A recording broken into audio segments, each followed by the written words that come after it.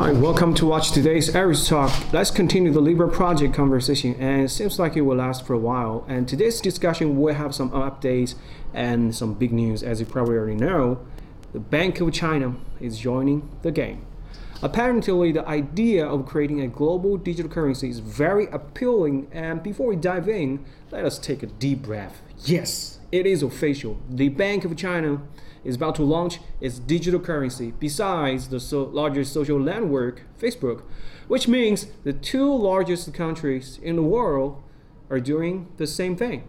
Well, that's just my personal interpretation. Let's begin with the news and update. According to the official at China's central bank, the institution is nearing the launch of its digital currency. Mr. Mu Changchun, the deputy director of the payments unit at People's Bank of China, said the researchers have been working hard since last year to complete the systems needed to support the digital yuan offering, and it is close being out. It said the central bank started the system development work since 2018.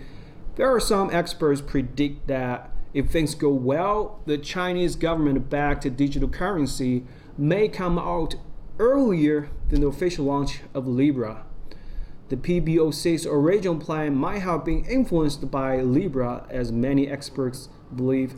It sparked many discussions among Chinese financial regulators, which in a way driving the designer to rethink various models which can involve more governmental institutions in the digital currency development and issuance process.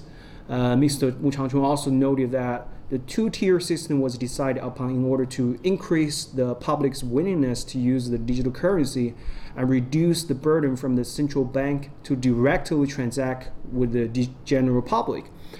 The People's Bank of China decided to adopt a two-tier structure in order to give full play to the resources, talents, and technological advantages of commercial organizations, promote innovation, and compete for excellence. Some analysts believe that the impetus behind China's decision to issue a digital currency is to internationalize the flagging renminbi. Adoption of the sovereign cryptocurrency would bring additional benefits as well, and such as increased speed and lower costs for cross-border transaction. As a replacement for cash, CBDC would fulfill the need for portability and user anonymity being maintained through the two-tier operating system. Interbank clearing would be made more efficient with an interbank ledger system. The operating costs with CBDC would be lower as compared to cash that has a higher cost of issuance, operation, and maintenance. CBDC also, as a digital currency, would make it easier to promote anti-money laundering, thereby reducing the risk from illicit activities.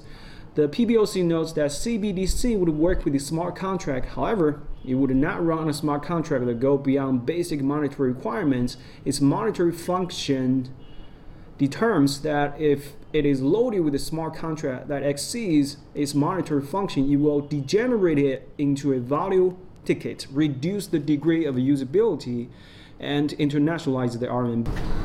To some extent, Libra's organizational structure is quite similar as the structure designed by the PBOC for its digital currency and the electronic payment system, also said Mr. Wu. Now let's review the timeline for CBDC and Libra. As you probably know, as early as 2014, the Bank of China set up a special research group on legal digital currency to demonstrate the feasibility of issuing legal digital currency by the central bank.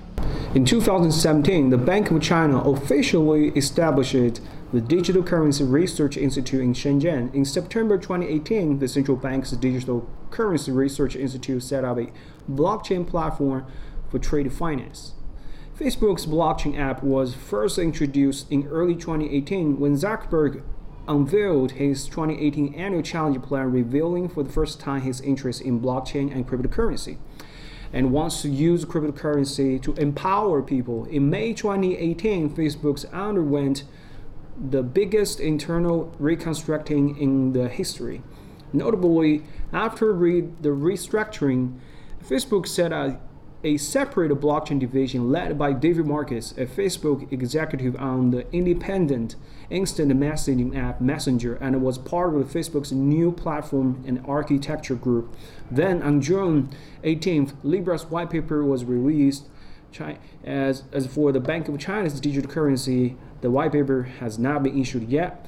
The disclosure of the information is not much, but from the past central banks issue reports that indicates that the two institutions have a lot of similarity in the use of digital currency. For example, the core function of the central bank's digital currency (CBDC) and Libra focus are both payments. Use blockchain technology as the underlying accounting technology. Use the license in the consortium chain, digital currency, non-anonymity, and they both support regulation.